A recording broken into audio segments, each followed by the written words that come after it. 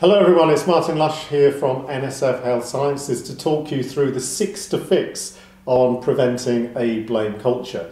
Now, when we were designing this 6 to Fixing 6 program, we actually asked all of you what subjects you'd like us to cover, and quite a common theme was, Martin, how do we go about preventing blame from coming into our organisations? Now, this wasn't entirely surprising because there's been a number of industry surveys conducted over a number of years that have concluded that blame actually exists in more industries and in more businesses than you would think. So what I want to do for this short, sharp session is to take you through the 6 things you must do. It's not a comprehensive list, but it's the 6 essential things that, in our opinion, at NSF, you should do to prevent the unintentional introduction of blame. Because let's face it, most blame cultures are not intended. They happen through accident, because who would want to introduce a blame culture when it is so damaging to people and ultimately so damaging to your business? Blame kills creativity, it kills teamwork, it kills relationships, it kills everything, and if you don't remove it, it ends up killing your business. So let's take a look at the 6 things you've got to do to prevent the unintended consequences of blame.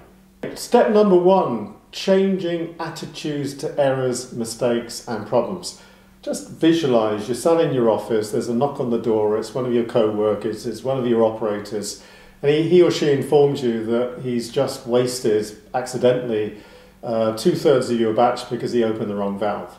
Often the emotional response to that kind of mistake is exactly what drives blame. In other words, instead of creating the gap between the stimulus and the response, which is something we'll cover on the decision-making 6 to fix, you react emotionally.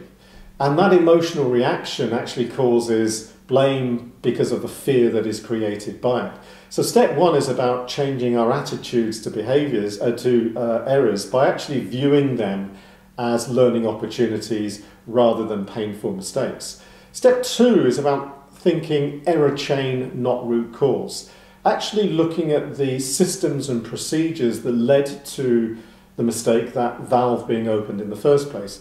Maybe it was over complexity of the SOP, maybe the operator was distracted, maybe the design of the equipment was inappropriate. So by thinking error chain rather than root cause, it actually forces you to think beyond the surface of the problem, and in doing so there's less emphasis on the person and more emphasis on the system. So that's step 2. Step 3, make sure your measures drive the right behaviour. Certainly in our experience, the KPIs, the performance measures that people introduce, often drive a blame culture. You know, trying to get people to reduce or measuring people by reduction of deviations unintentionally creates a blame culture, because those deviation incidents are seen negatively rather than opportunities to learn through prevention. So before you choose a performance measure, ask yourself this vital question: what behaviour do we want that measure to drive? Decide the behaviour first and then select the measure that will drive that behaviour. Never do it the other way around, otherwise you end up with behaviours that are associated with blame. Step 4 seems pretty obvious. It's talk more. Failure to communicate unintentionally creates a blame culture if we're not careful, simply because if people don't know what's happening, they actually start to make things up themselves. Gossip takes over rather than the facts. So communication is really key, and remember, communication can only be done effectively face to face. So in this really busy world, it's getting busier and busier that we live in, often communication is sort of squeezed, it's seen as non-productive, but really it's the most important aspect. So step 4 is communicate and talk more. Step 5, another obvious one, but not obviously practiced as much as it should be, and it's what Peter's referred to as management by walking about.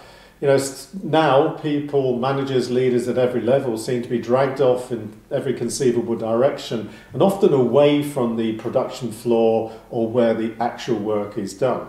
So they lose touch with reality, they lose touch with the tensions and the pressures that people at the sharp end, people doing the job, are actually facing day to day. And when that happens, blame can unintentionally creep in. And step 6 is really important, and that is avoid complacency. What I mean by that is that you have to work really, really hard, consistently hard, day in and day out to drive out blame. Suddenly, all that can turn very, very quickly just by an inappropriate comment, in an inappropriate tone, because of the pressure that individuals are under at that particular time. So you can work really hard to create it, but blame can come tumbling back in very, very quickly. So once you are confident that you have a blame culture, never take it for granted. Work really, really hard to maintain that by doing step 1, 2, 5. Change your attitude to problems. They're often the catalyst for blame. Think error chain, not root cause. Remember, choose your behaviour before choosing your measure. That's really key. Talk more and get onto the production line more often than probably you are doing at the moment. So, your call to action. Watch out when the next crisis hits. In this turbulent world that we all live in, there's bound to be one around the corner that you never saw coming. And the reason for emphasising this is that it's at that time of pressure and stress that crises bring. It's often when blame comes back in, because people that are stressed and emotional often say the wrong things, and that drives the blame culture to return. And as always, with all of these 6 to Fix in 6 videos, please go to this link for more resources. If you need any more information from me, any more suggestions on subjects that we may cover, please let me know. And again, if you've really enjoyed this video, please share it, please like it, and subscribe to our YouTube channel.